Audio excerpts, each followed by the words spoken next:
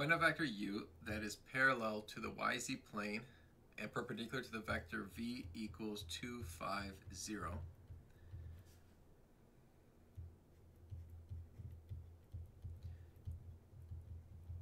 Okay.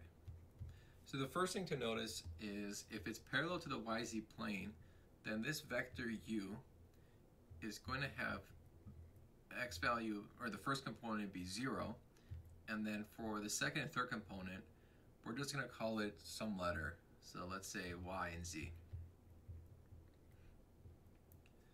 Okay, the next thing is it needs to be perpendicular to the vector 2, 5, 0.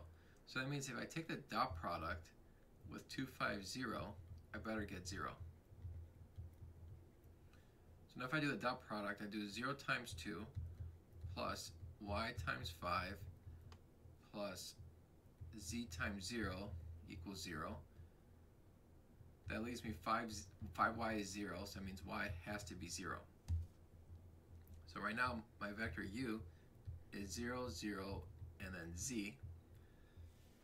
Note that this vector u has to have, it's a unit vector, so the length has to be 1.